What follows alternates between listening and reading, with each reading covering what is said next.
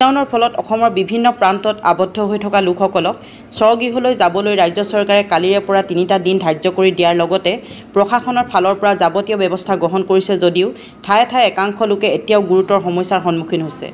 তেনে দুজন লোক আজি চৰাইদেউ জিলা সোণাৰীৰ পৰা খোজকাঢ়ি ধেমাজিৰ স্বগৃহলৈ গৈ থকা অৱস্থাত মৰাণত সাংবাদিকৰ এটা দলৰ সন্মুখীন হয়।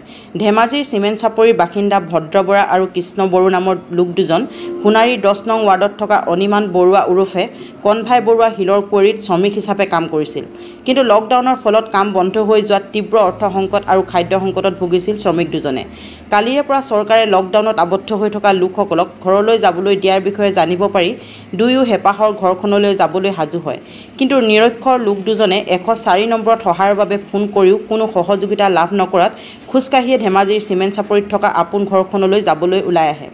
আজি মৰাণত উপস্থিত হোৱা লোক দুজন সাংবাদিকৰ মুখামুখি হোৱাত গোটেই বিষয়টো প্ৰশাসনক অৱগত কৰে সাংবাদিকৰ দলটোৱে।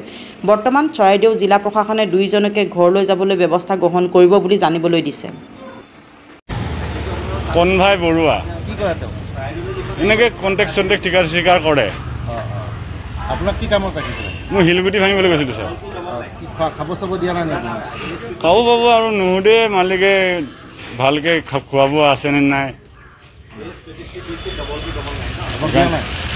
দিয়া নাই, ফাৰ্ষ্টত দি আছিলে, এতিয়া নিদিয়া হৈ গ'ল। কালি শনিবাৰ আজি দেওবাৰ হৈ গ'ল, কমচে কম সুধিব লাগে খোৱা বোৱা আছে নাই বুলি, নুসুধে একো ভালকৈ।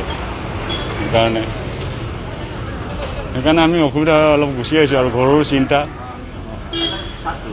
আমি সোণাৰীত আছিলোঁ ছাৰ, তাত লকডাউন হোৱাৰ কাৰণে আমি থাকিবলৈ অলপ অসুবিধা হ'ল। সেইকাৰণে আমি এতিয়া বৰ্তমান ঘৰলৈ ঘূৰি আহিবলগীয়া হৈছে। কেনেকুৱাকৈ আহিছে? আমি খোজকাঢ়ি আহিছোঁ ছাৰ, আৰু খাব পাবৰ কাৰণে আমি অসুবিধা হৈ গ'ল। মালিকেও সোধা পোছা নকৰে, সেইকাৰণে উপায় নোপোৱাত আকৌ ইফালে তাতো কিবা কিবি কাগজ মই পঢ়িবলৈ নাজানো, পঢ়া ল'ৰা ছোৱালীক বিচাৰি মই কৰিছিলোঁ মোবাইলত। এইটো একো পিছত কনফাৰ্ম নহ'ল। তাৰপৰা মোক ফোন কৰিম বুলি কৈছিলে, ফোনো নকৰিলে। কণ্টেক্ট কৰিম বুলি কৈছিলে, কণ্টেক্টো নকৰিলে মোক। ক'ত ফোন কৰিছিলে? মই এইটো 104ত ফোন কৰিছিলোঁ। তেতিয়া 104ত ফোন কৰোঁতে মোক কণ্টেক্ট কৰিব বুলি কৈছিলে, কণ্টেক্টেই নকৰিলে। সেইকাৰণে মই এতিয়া উপায় নোহোৱাত মই সোণাৰী ডিষ্ট্ৰিক্টৰ সোণাৰীৰ পৰা মই খোজকাঢ়ি আহিছোঁ। আৰু মই তাকে এতিয়া মই গম পাইছোঁ আপোনালোকৰ লগতে। এতিয়া মই ডিচি ছাৰৰ লগত কথা পাতিছোঁ, কাৰণ দুজন তেওঁলোকৰ পৰা চিমেণ্ট চাপৰিলৈকে যাবলগীয়া আছে। মই এতিয়া গৈ পেলাই ডিচি ছাৰৰ লগত কথা পাতিম, কাৰণ যিহেতু পাছটো ব্যৱস্থা কৰি দিব লাগিব। গতিকে তাৰপিছত ডিচি ছাৰে যিমতে কৰে আমি সেইমতে তেওঁলোকক যাব পৰা ব্যৱস্থাটো কৰি দিব পাৰিলে চেষ্টা কৰিম। তেতিয়ালৈকে মানে তেওঁলোক ক'ত থাকিব বা খোৱা বোৱা কি ব্যৱস্থা? এতিয়া সেইটো কথা মই কথা পাতিম, এতিয়া যাম, কাৰণ যিহেতু পাছ দিয়া পাৱাৰটো মোৰ ওচৰত নাইকিয়া। মই ডিটেইলছটো কথা পাতিম, তাৰপিছতে মই ব্যৱস্থাটো ল'ব পাৰিম। যিজনে মানে অনিৰ্বাণ বৰুৱা বুলি কৈছে, তেওঁ ইহঁতৰ লগত কাম কৰাইছিলে, কিন্তু এইকেইদিন খাব দিয়া নাই, সেইটো কাৰণে ইহঁতি তাৰ পৰা ওলাই আহিছে। তেওঁৰ ওপৰত কি একশ্যন হ'ব আপোনালোকৰ ফালৰ পৰা?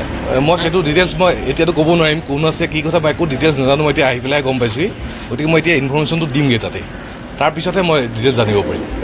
মানে এতিয়া এই দুজনৰ দায়িত্বটো ছাৰ জিলা প্ৰশাসনে গ্ৰহণ কৰিবনে, তেওঁলোকক ঘৰ পোৱাই দিব পাৰে? সেইটো তাকে মই সেইটো কাৰণে মই চেষ্টা কৰিছোঁ, কাৰণ সেইটো বস্তু মই এতিয়া দেখিছোঁ। দেখি পেলাই মই এতিয়া কথা পাতিছোঁ, মই অলৰেডি ডিচি ছাৰৰ লগত কথা পাতিছোঁ। এতিয়া মই তাতে গৈ পেলাই আকৌ ফিজিকেলি কথা পাতিমগৈ। কি এতিয়া ডিচি ছাৰে কৈছে 2 ঘণ্টা 3 ঘণ্টা ইয়াতে ৰ'ব কাৰণে তেওঁলোকক কিবা পাৰিলে ব্যৱস্থা কৰাত আমি চেষ্টা